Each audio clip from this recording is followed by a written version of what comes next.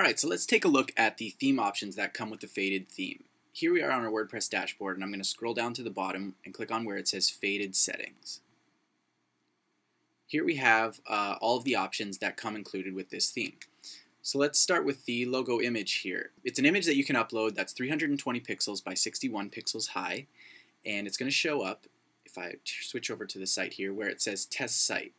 Now, one thing to notice is that it's going to use the name of your site, so you don't have to use a logo image. It will put the text in there for you, but if you do have a logo image, it will replace that text where it says Test Site here. So let's go back to our dashboard, and I'm going to click on Upload One here where it says Logo. And I'm going to click on Select Files, and I've got my band logo created here, so I'm just going to click Open. And I'm going to scroll down to where it says Link URL. I'm going to copy this link which WordPress creates for the file. I'm going to close this dialog, and I'm going to paste it in where it says Image URL. I'm going to click Save, and you'll see that my site title here is replaced by my band logo. I'll just switch over to the actual site here so you can see it. So yeah, there's my band logo, and that's that. So let's move on to the rest here. So contact information, you can enter your email address and also your management information email address there. So let's move on to featured album. With this theme, you'll notice that there is a featured album area, and it's in the header area of the main page, and it also shows up on the sidebar. So what you want to do is get this started is just upload the album information. So the first one here is the album cover art. The size of that is going to be 227 pixels by 204 pixels. So I'm just going to click on Upload One here, click on Select Files, and I'm going to grab the album cover that I've created already. So now that that's uploaded, I'm going to scroll down to where it says Link URL, and I'm going to copy this link, close out of this dialog box, and I'm going to paste it in where it says Cover Art URL. And now I can put in my album title, so I'm just going to call it Test Album. And my intro text is the text that appears just before the album is shown, so I'm just going to leave that as New Release. Now I can move on to links. There are 4 links that go with the album, so I'm just going to enter in my first one, which I want to be to my MySpace. So I'm just going to type MySpace as the title, and in the link URL I'm just going to say http://myspace.com/testband. Obviously you'll want to replace testband with the name of your band. I'm just making up information. And I'll do another one here. Link title, I'll make one to iTunes.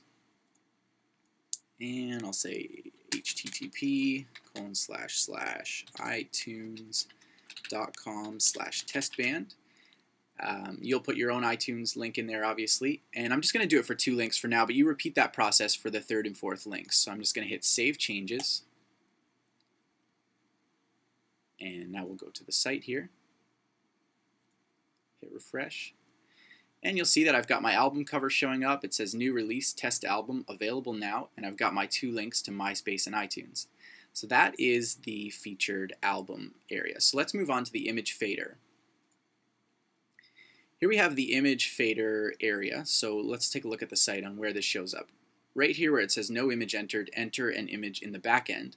That's our image fader, and we've got 3 images that it's going to slide through right when you go to the site. So let's go back to the back end, and I can select my first image here. So image 1, enter a URL to your image. Now the image size is 610 pixels by 391 pixels. But there's something about this that you can notice, and that is that you don't have to upload an image that is that size. There is some script in the back end that's going to resize that for you without distorting the image. So I'm just going to click on Upload One here, select Files, and I'll just pick an image. Once that's uploaded, I'm just going to scroll down to where it says Link URL. I'm going to copy that, close this, and I'm going to paste it in where it says Image URL. And now I've also got an image title, so I'm just going to say Image Title 1. Image description, I'll just write Image Description 1. And I can also put in a link for where I want it to go. So I'll say http://myspace.com/testband. And you can repeat that process for the other two images, for 2 and 3. So I'm just going to hit Save Changes. And let's go to the site and see what it looks like.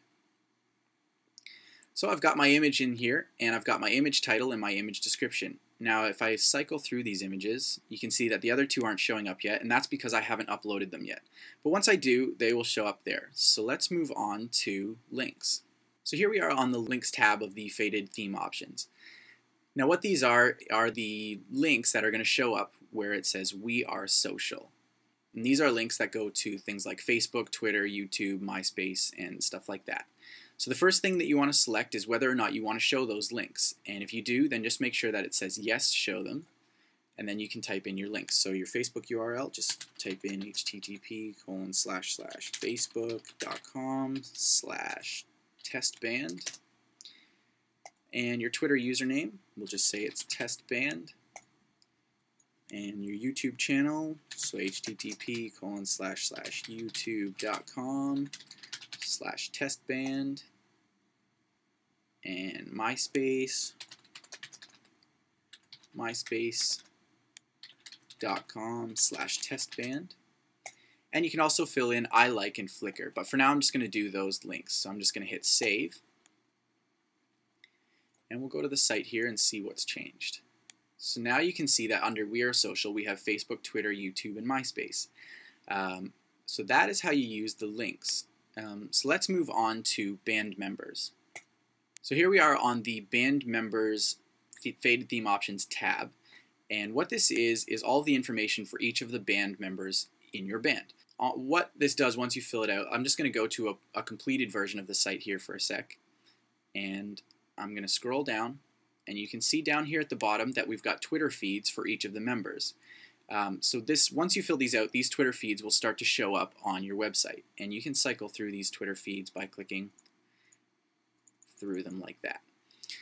So let's go back to the settings for our theme. And we're on the band members tab, so I'm just going to fill in the first person's name. So I'll say testperson1. And now you want to make sure that you're entering a real Twitter username here. So I'm going to enter Adam's, my friend Adam. He made this theme as well. I'm just going to put his Twitter username in here, and let's say that his role is vocals. So I'm just going to save that. You can put up to 8 people. The theme is built to hold up to 8 people. So if you have a lot of people in your band, you can enter all of them. But if you only have a few, you can enter less than that, and it's only going to show the ones that are filled out. So just scroll down and hit Save Changes. And we'll go back to this site here and hit refresh. And you'll see that his Twitter feed is showing up. And I can cycle through his tweets. So that's how you use that. And you just, you just reproduce that for each different band members. So fill in their name, their Twitter username, and their role. And it will create that Twitter output on the main page for you.